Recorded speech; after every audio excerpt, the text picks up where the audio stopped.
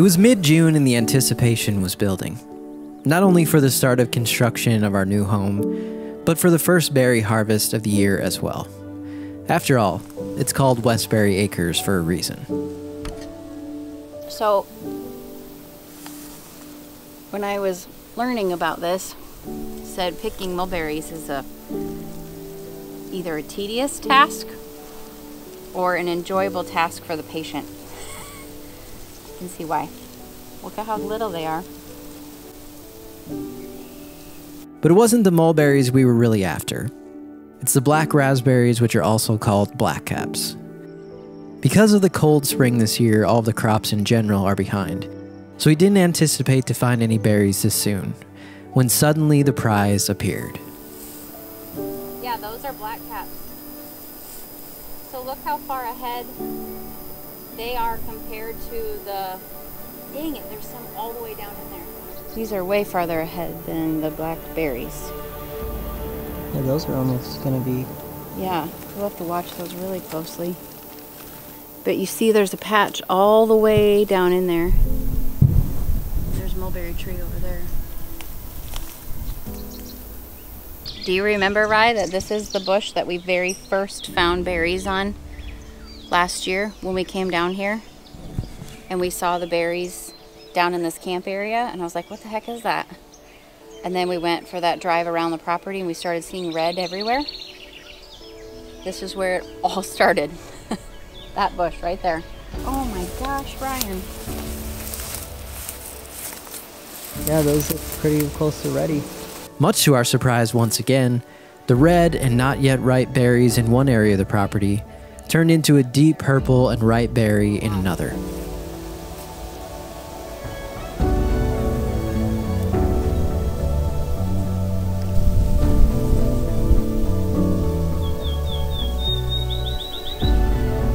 Those are my favorite. First black cap of 2022. Now that we found some, the hunt was on for even more. I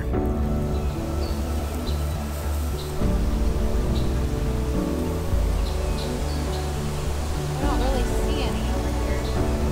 Oh, they're right here. This, and they go back. These aren't quite as red.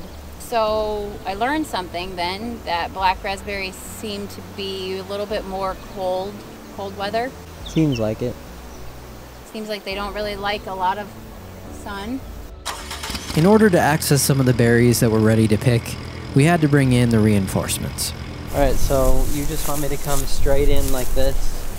Yeah, even if you start back at that like real green weed and kind of come straight like 2 feet in. Okay. Well, I was just wondering if I was going to go Oh, you're coming in this way. Yeah. Because that you're way... right. No, you're right. That's better. Okay. The drop off, Ryan, is here where my foot is. Okay. It drops once and then it drops again. Okay, so I should be able, like this bend, like it tilts. Okay. So when I go down in, it should be able to go with the contour of the ground, and then I should be able to back out. Okay. And there are berries like right here, so you really just want to stay. Just you be on the edge if you can and tell me. Okay.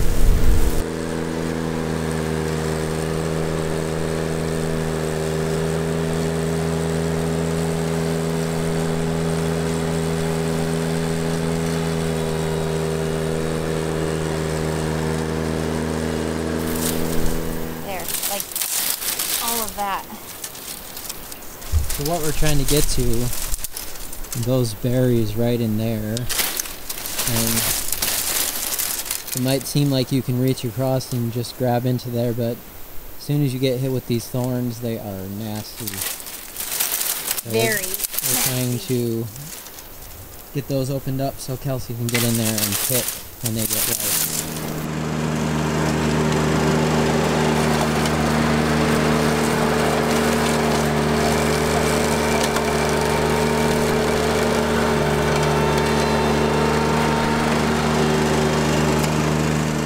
So I know we've shown you the locust before and we've talked about that before, but it's absolutely pertinent that you're careful where you walk and you're really watching for things, because even just in that brush pile, when I go in and I'm pulling things out, you take a step, this is potentially what meets you. I mean, that is a finger length thorn, and it's decently sharp. It can go right through your shoe. That would not feel very good. So you have to always be watching. We moved to another patch to clear out more brush for easy picking. Yeah, if there's one swipe you could do right there, then I can come around that side. Okay.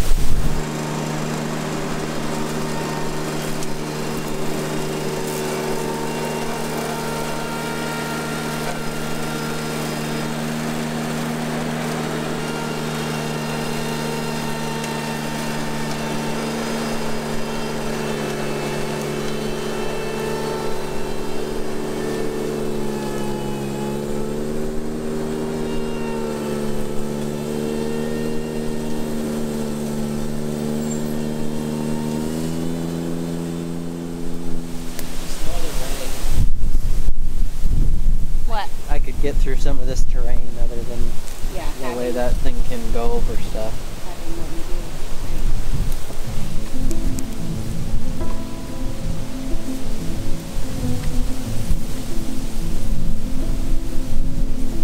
Those ready, or they're just... They're close enough where, because we have plans this weekend, if I don't pick them today, they probably will be just... They could be fallen. Growing up in Minnesota, lakes are what we talk about the most. It's the land of 10,000 lakes, of course. But once I moved to Iowa, things changed. And that larger body of water that's still, unless the wind is making its way, became a muddy and flowing summertime haven for kayaks and suntans. We simply call it floating.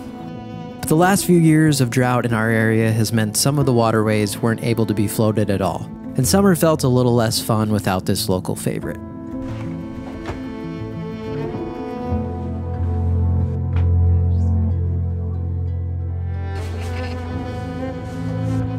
Yep, and then that one right there. Yep, those are both the good ones.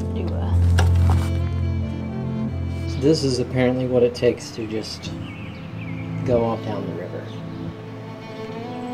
It's always a production. Being self-employed usually means we don't know when to stop working. But it also has its perks when you can take an afternoon to enjoy a favorite summertime activity.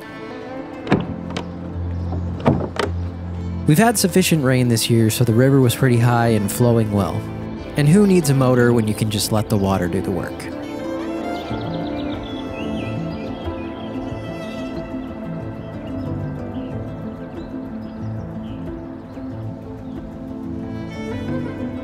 The river is filled with the scenery that we love and the occasional visitor to the kayak. Usually there's plenty of sandbars to stop and take a break every once in a while, but because the water has been so high, the only sandbar that we found looked more like the surface of a different planet. Land ho!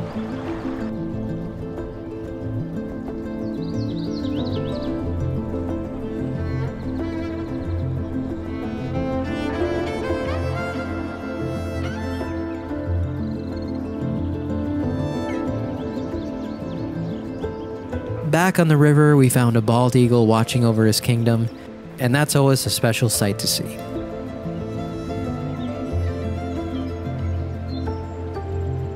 A few days later, we took our kayaks to an area of the river near Kelsey's hometown to float with some of her family.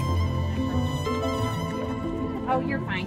He's just sweet-footed. Eric is just supposed to say hello. Hi! Everybody's like, you have an hour. I'm like, oh, it's 10:22. I know that.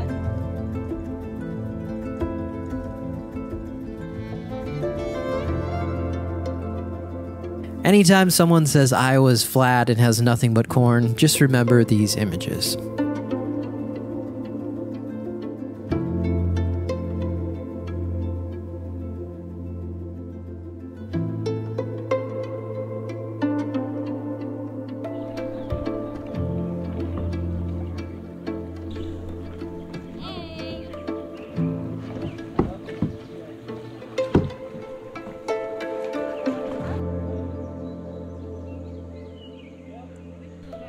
No, I'm not jumping.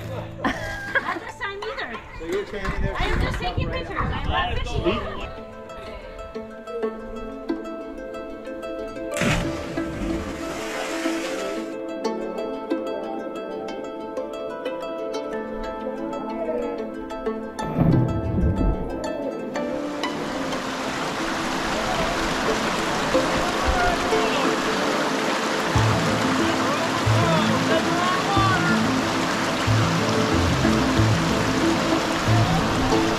And that's another memorable trip down the river. Back at Westbury, Kelsey was doing some evening berry picking. Purple hands and all.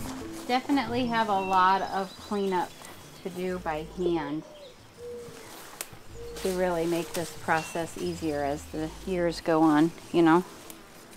Like, it's very, very slow because so many things I could reach in and get, and I'm like tangled up in a web of thorns.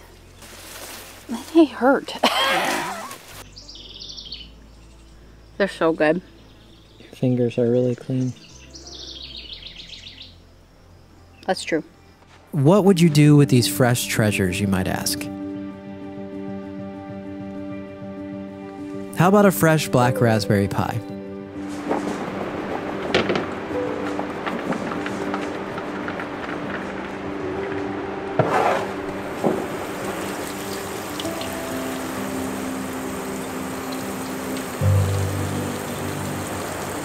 Sugar, tapioca, and homemade pie crust.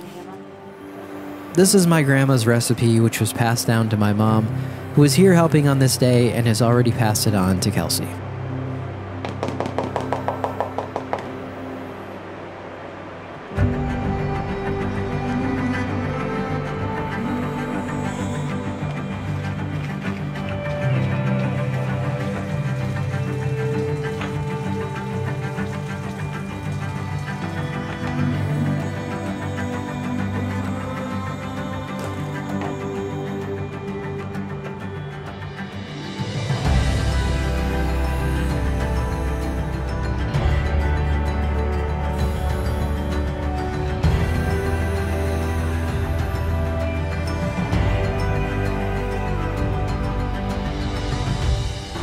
So, Rye, this is your grandmother's. The last one. The She last said, right? pie plate, right.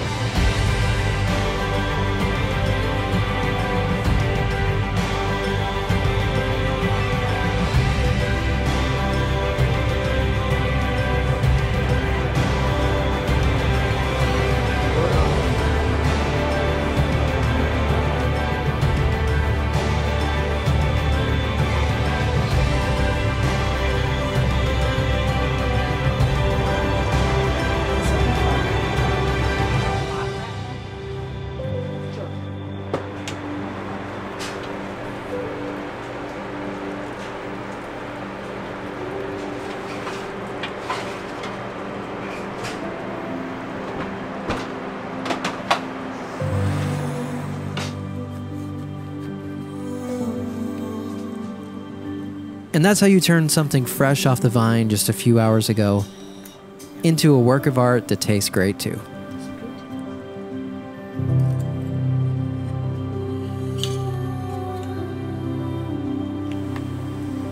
That's really good.